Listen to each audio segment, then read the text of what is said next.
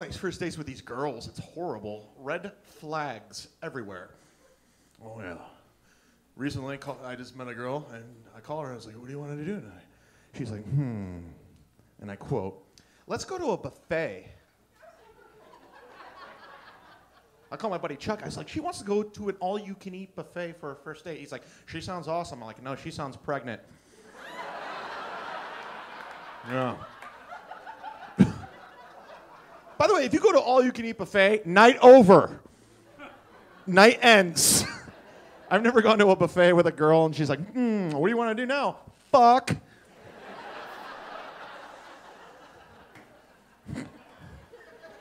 That night ends in diarrhea, period. That's where that is.